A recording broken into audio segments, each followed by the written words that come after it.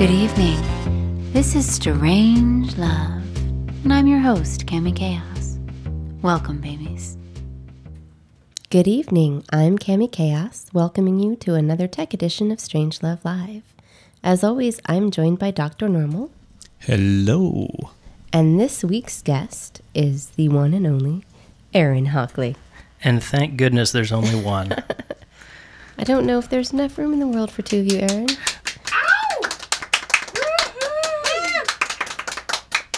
We could have had Mr. Hockley on the show to talk about very many things, and we've considered them all in turn, but we decided to have him come on the show to talk to all of you about WordCamp Portland.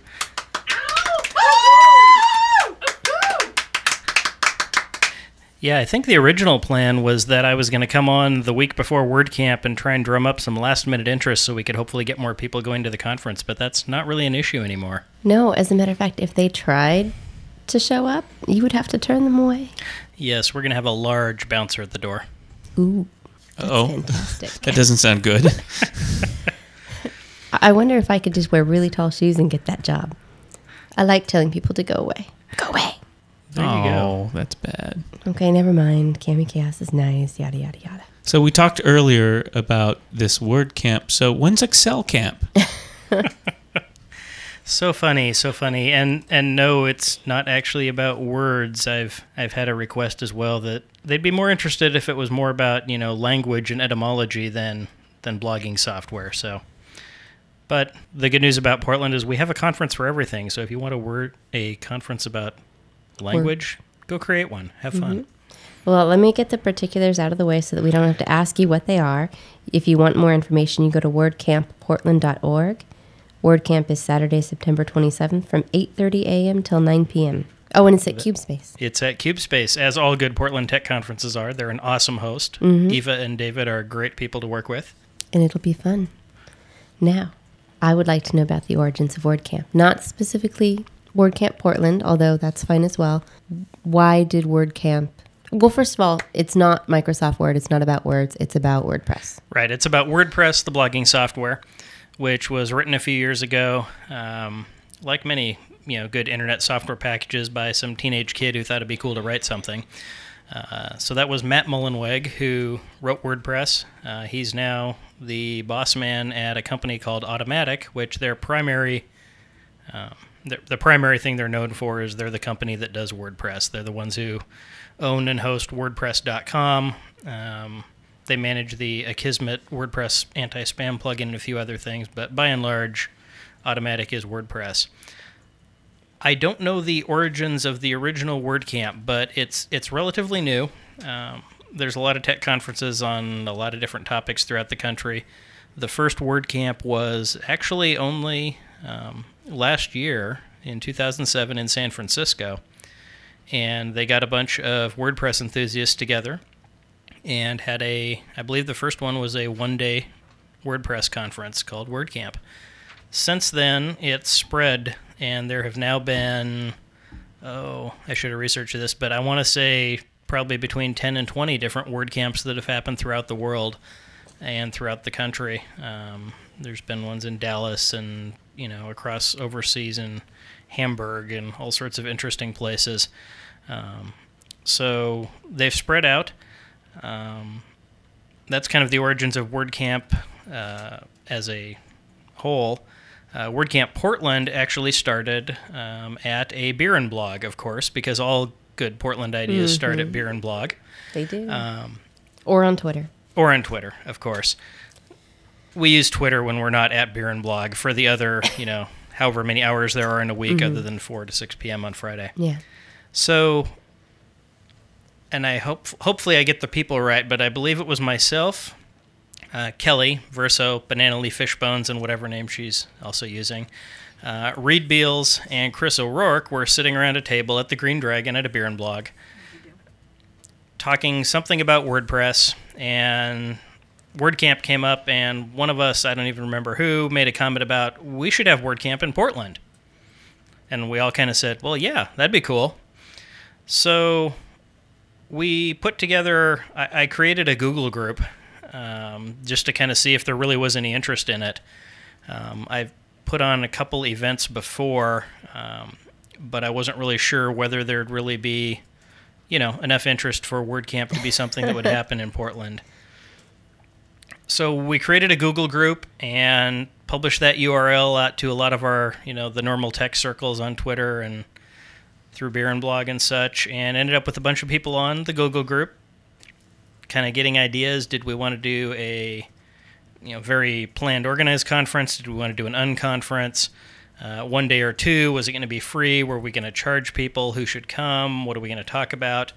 Had some planning on the Google group, ended up with a core set of volunteers that put it together and made it happen, and I guess next week we'll find out how well it goes, but I'm really excited by all the energy around it. So explain to people, we've heard this term several times, what's an unconference?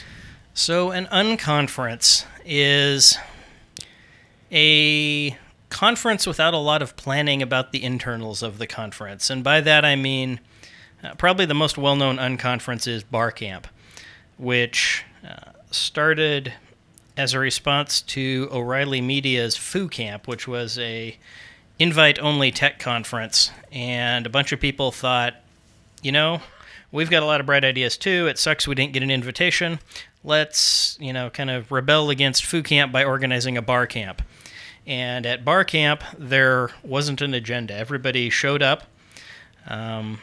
If you go to barcamp.org, you can find all about bar camp. But there's kind of 4 guiding principles of a bar camp and an unconference. This is where you explain how a conference works without an agenda.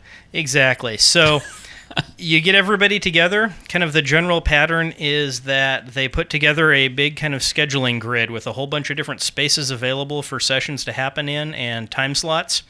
And people go add their ideas to the grid. At Barcamp Portland this year, for example, it was literally a giant grid on a wall drawn out, lined out by masking tape. And people put giant neon-colored Post-its on the wall for the sessions that they want to do.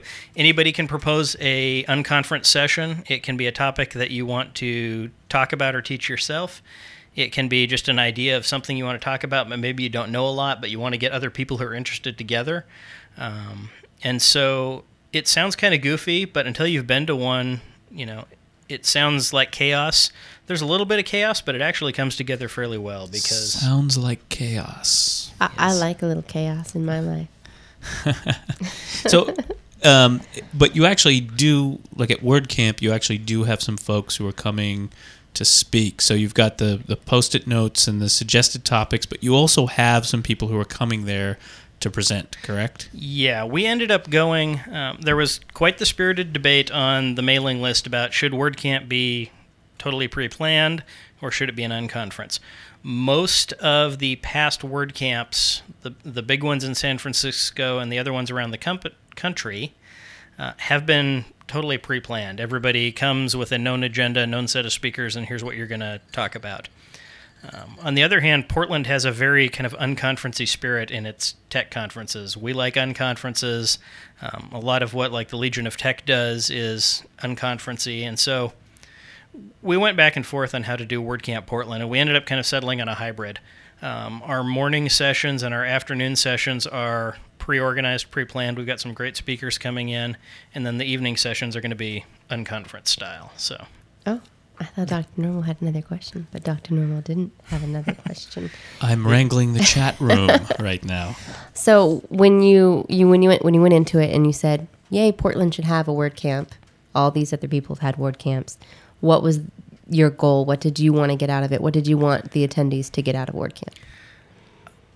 Wait, there's supposed to be a point? No. No, there doesn't have to be a point, but maybe a goal.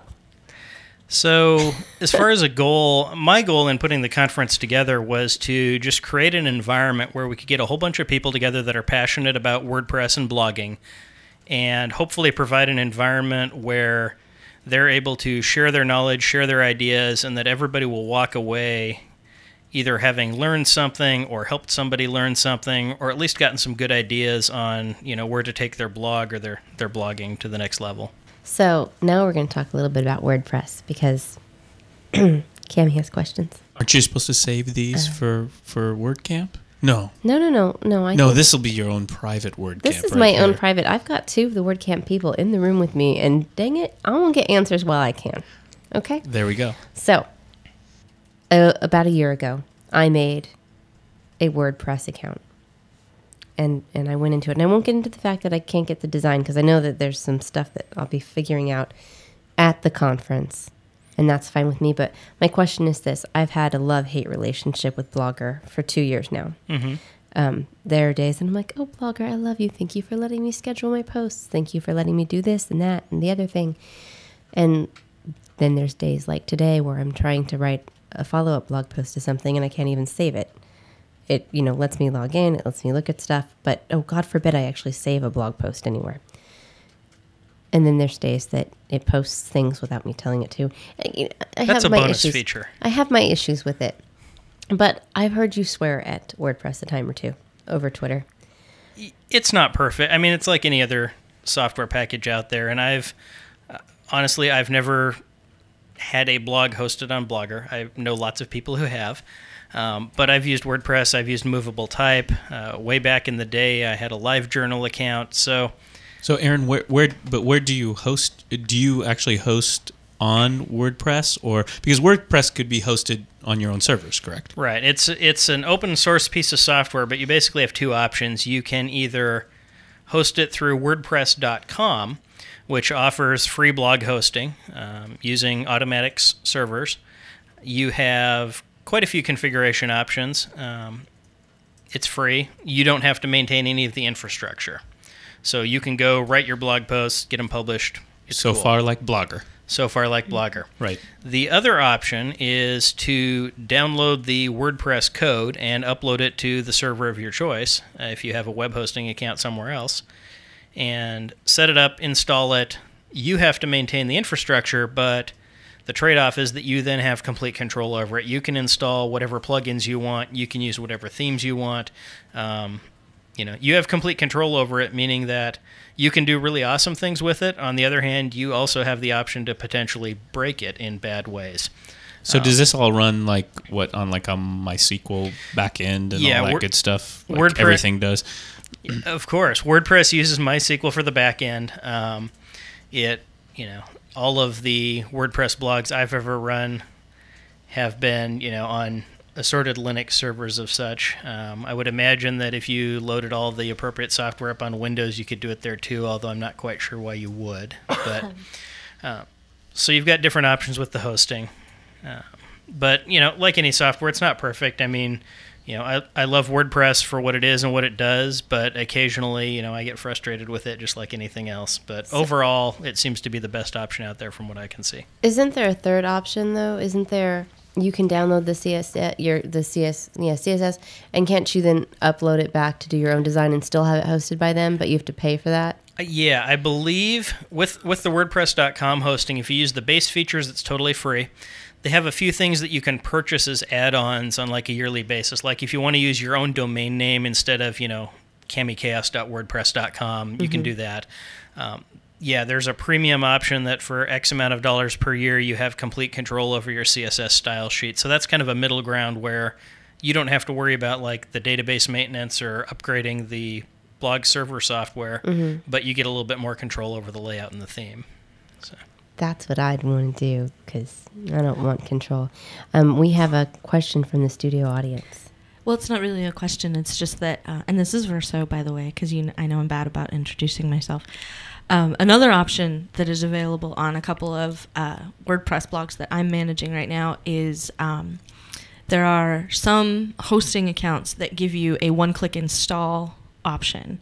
So there are some, you can buy a domain name and have it hosted by a company, and then that company may give you the option of, if you would like a blog installed on your domain, then go here and click this box, and then it does all of that for you, which is about halfway, I guess, between having something hosted at WordPress.com and having to go and do all of it yourself. I can tell you as someone who's done all of it myself and not someone who spends a lot of time doing deep in the guts sort of server administration, that if you can basically abide by the manual, RTFM, as we say when we're nerds, If you can look at the instructions and follow the instructions competently, you can do it. And I know that because I've done it. They have the infamous 5-minute install or something that they call it, and it literally takes that long as you have broadband. Yep.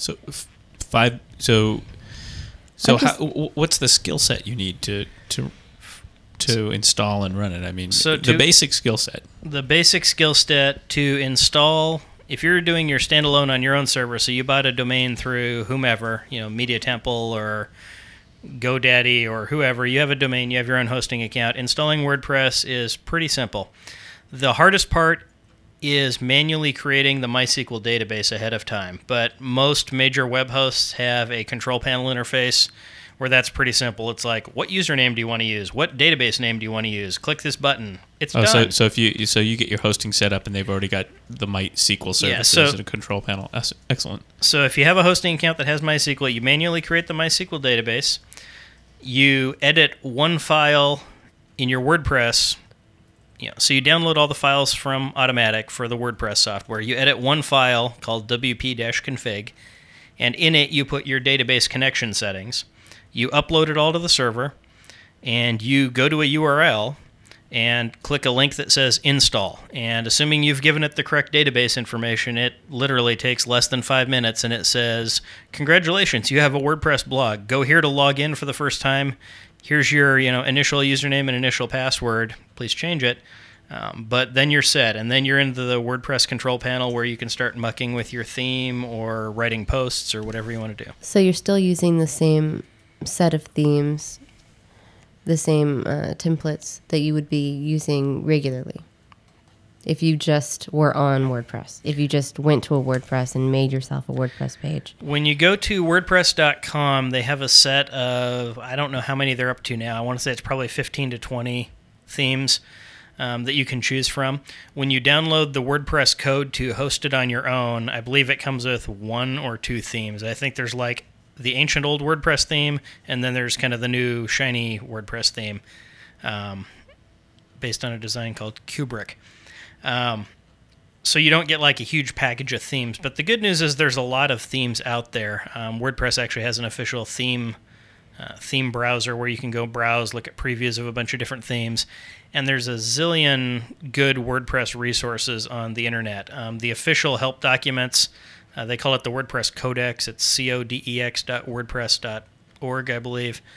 That's all their official help documents. There's some other really great blogs. Probably the biggest one, and it's very, very, very end-user friendly and written in a way that, people who are just, authors, I just want to write, but I want my blog software to work, is Laurel Van Fossen's blog, which is laurel.wordpress.com. And she's also our keynote speaker at WordCamp. She's got a ton of great resources on everything from how to do themes to copyright issues to what's coming the next version of WordPress to, how do you do link posts? How do you come up with ideas for blogging? It's a great resource. So again, to recap, so what are the key features I want? So what are the features that I get if I'm hosting this myself versus just going up to WordPress.com and getting an account? I mean, it just kind of boil it down. There's 2 big differences. One is that with hosting it yourself, you have complete control of installing whatever package themes you want. So you find any cool theme, you can download the theme files and upload it. That simple. The other one is plugins. On WordPress.com, so I guess back up a little bit. So the WordPress-based software has a set of functionality in it. There's also a plugin interface, much like Firefox has a plugin interface and all sorts of different software plugins. So plugins are little bits of third-party code that you can add in. There's plugins for spam comment trapping. There's plugins to enable OpenID on your blog. There's plugins to automatically post, your blog post to Twitter or your tweets to your blog or vice versa. So there's all these third-party plugins that to have a WordPress formatted iPhone format. There's a plugin to format your blog for iPhone. Yes. There's plugins to use WordPress to host a podcast, for example, which if you know anybody who's into podcasting, that might be something interesting to explore. Actually, I think Hazelnut Tech Talk is doing that. I believe. I also know another podcast that's switching over to WordPress and has a very shiny helper that I think knows all about those things. Or many shiny helpers. Well, yes. Many shiny helpers. Many shiny helpers. One in particular that I was thinking of. Many shiny helpers. As many shiny helpers as we can get. Yeah. So those are the two big differences: is themes and plugins. With WordPress.com, they have a set of plugins, but it's the ones that they've chosen to host. It's a lot of the real common stuff like spam prevention and related post links and things like that. But if you want to do something specific or obscure maybe that's not going to be of a general interest to everybody, you can't do that with WordPress.com. You would need to host your own. So, what leading blogs do we have around? What a good... Actually, there's a great post. Yeah, I was just going to say. On the Silicon Forest. On the Silicon Forest. I think it was 80 plus WordPress blogs.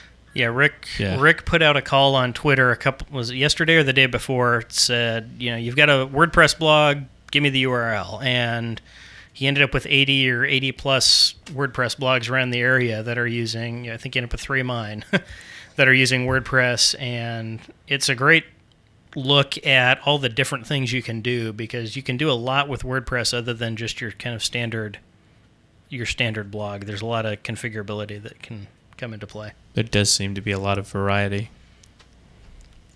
Yeah. Yeah. There does. My big question is, what was the hosting? Obviously, the WordCamp site is on WordPress. Yeah, that would be, I believe, actually, Reed Beals did our theme and our design for the WordCamp website, and I believe down in the footer it actually says, powered by WordPress, duh. I have a question. Every time I look at a WordPress blog, I notice that there's this little itty-bitty smiley face on all the ones that I guess aren't customized. Have you seen? Do you know what I'm talking about? Where at? Up in the upper right, I see this little smiley face. It's like the semicolon in the parenthesis. I'm not making it up. I first saw it on one person's blog. Those are cold pills talking. It's not the cold pills talking. I first saw it on one person's blog, and I thought, oh, how cute. I wonder how they put that there. But then as I started looking at other WordPress blogs, I started to notice that they were all over them. It looks like Verso has an answer for us. Well, from the chat room, Reed says that it's a statistic counter. There's some sort of statistic thing that it's doing. See, it wasn't the cold pills. So how? No. So not tell us about. So I noticed, and maybe I got this wrong, but how does WordPress differ from Drupal? That might be a crazy idea, but is there some differences there? Because I've noticed there's a lot behind Drupal as well. What I'm going to say, and then I'll turn it over to Versa, who's excitedly raising her hand over here, is that I've never actually done anything with Drupal, other than my understanding is that Drupal is designed as more of a general content management system for kind of any sort of online content, so it has a whole bunch of different things that in theory it can manage equally, like photo hosting or news posts or blogging or just general online stuff. Whereas WordPress was originally designed primarily as a blogging engine, and you can make it do other things like using WordPress as your CMS, but ultimately kind of its core purpose was as a blog engine. Actually, in our office, it's something that we're working on converting a portion of our website over to. So I spend a lot of time with both. So it's basically what you said. The focus of Drupal is I want to build a website, and I want to be able to manage that website easily, and the barrier of entry should be very low for getting content up and having it be consistent. Like if you're doing a lot of repetitive pages, if you have products that you sell or something like that, and you need to be able to generate a page that looks the same over and over and over again with maybe a slightly different product picture or a little bit different description, but the page is going to look essentially the same, then Drupal is the sort of thing for that really makes that easy and makes it a lot easier for people who aren't necessarily web designers to generate content for the web. the focus of it is a site. Like it's a lot broader than what specifically WordPress is. WordPress is essentially built to give you a place to put short, semi-frequent updates up on a page, one time. And there are ways around that, and there are a lot of people who are using WordPress to serve a lot of the purposes that a Drupal install would serve, but it doesn't end up, they do have a slightly different focus. So Cool. I hope that was at least a little bit insightful. That was a good explanation. Right. So, Please excuse the host. I'm on cold medication this evening. Thanks. I'm having a hard time keeping up. So we want to just highlight where to get the info on WordCamp on the website. wordcampportland.org. And I'd like Aaron to run through the list of speakers, the scheduled speakers. Right. Okay, now this is where I forget one and feel really bad. So hopefully not forget any. So we're going to kick off the day. Our keynote speaker is Laurel Van Fossen, who is a WordPress guru. She, like I said, she writes at laurel.wordpress.com. She's going to talk about how WordPress is changing lives.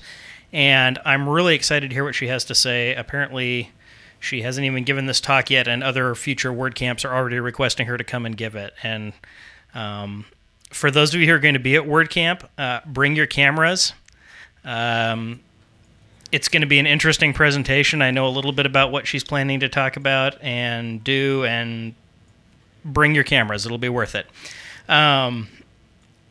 After that, Betsy Richter, who's kind of a local blog celebrity and the founder of RPDX Networks, is going to talk about how she took RPDX and went from waking up one morning with the idea of building a really cool Portland group blog and took that from concept to execution in 8 days, as far as building the infrastructure, recruiting authors, developing content, theming, plugins, search engine optimization, marketing, all that kind of stuff.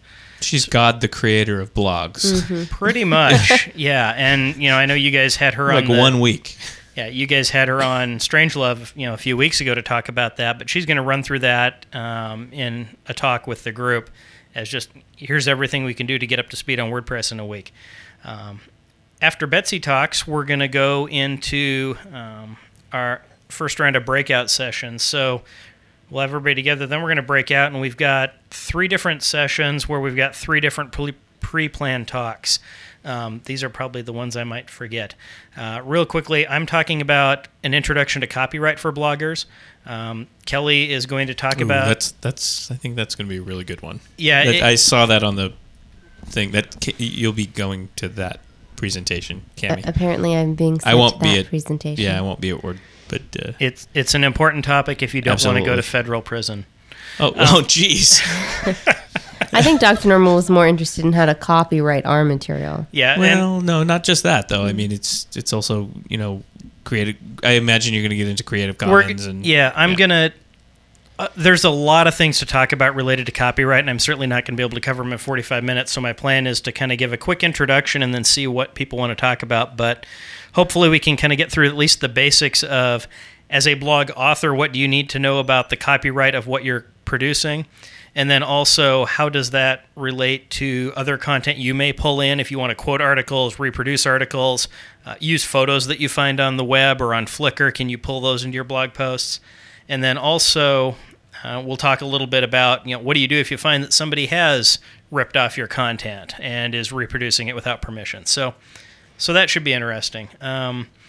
Kelly's going to talk about a high-level introduction to choosing a theme. Why is she shaking her head no? Because I'm looking at the schedule. That's why. Well, at some point you're going to talk about it. That's true. I am. But does it not compete with the copyright? No.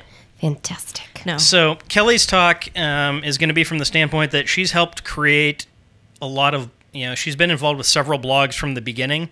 And depending on the point of your blog, you're going to want different considerations as far as what's the focus of your theme, whether it's like a corporate company blog or just a general fun blog or, a personal journal.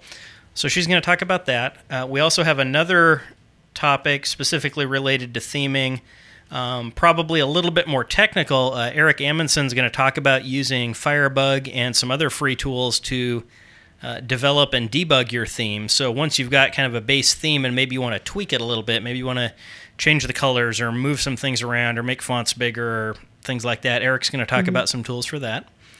And I know I'm way out of order here, but at this point, Justin Kistner, who is kind of a social media marketing communications guy for Voce Communications, is going to talk about using WordPress to manage, I believe his term is a social relations campaign, which sounds really abstract, but essentially what it is how Justin is using WordPress with his company, which is a marketing communications company, and using WordPress as a tool to manage their marketing communications. So a very non-traditional use of WordPress, and he actually talked about this a little bit at a Beer and Blog a couple months ago.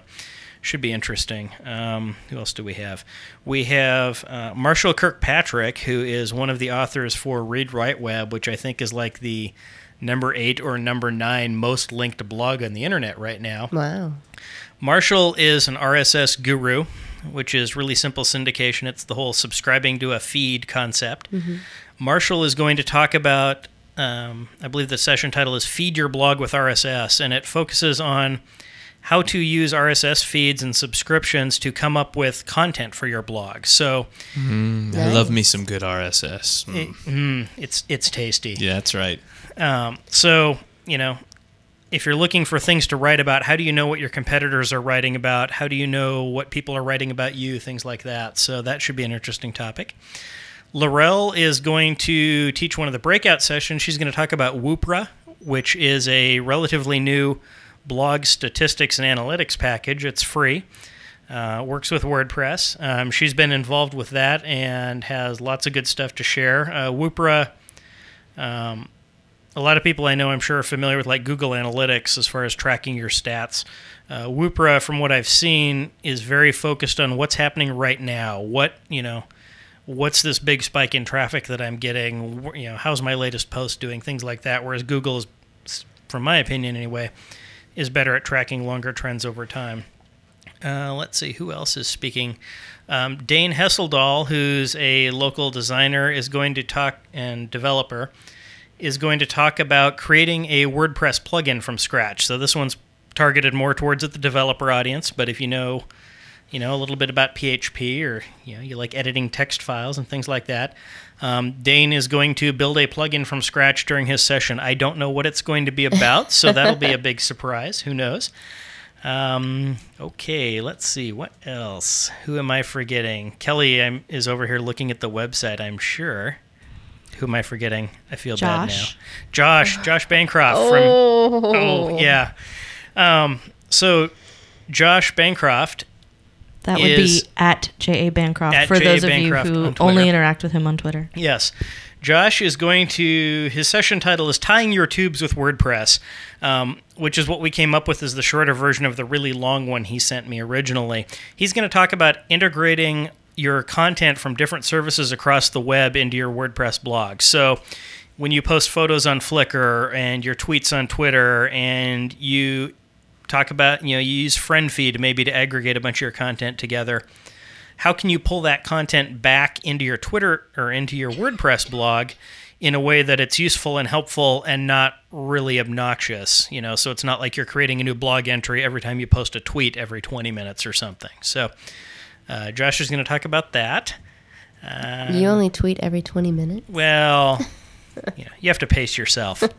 So who else? Speak for yourself. Who else have I forgotten, Kelly? Anybody? Chris O'Rourke. Chris is another local developer designer type guy. Chris is going to talk about... I can't really tell from his description if this is another Power Geek session or if this is something for everyone to enjoy. This is more of a general audience. Chris, I believe his session title is Top 10 Plugins to Make Your Blog Pop or something along those lines. This is not writing your own plugins from scratch. This is just kind of, here are some cool plugins that are out there that you may or may not have heard of that you can integrate into your blog. Here's what they do. Here's where to go get them. So this is more of a general audience kind of thing. Have I gone over my time limit? Do we have anyone else? Who Any other else? speakers? Quickly. And then, we have and then I did forget a two big left. one. I just realized I forgot one of the biggest ones. and then the other biggest one. And then the other biggest one. So Yes. I did forget to talk about the panel, amongst others. You will have a panel. We will have a panel. I love We a have panel. We're calling it the Ask the Experts panel. We're going to have Laurel Van Fossen, Chris O'Rourke, Justin Kistner, and Rick Tarosi. Because what's a panel without Rick? Well, yes, Exactly. you can't have a local blogging event without Rick.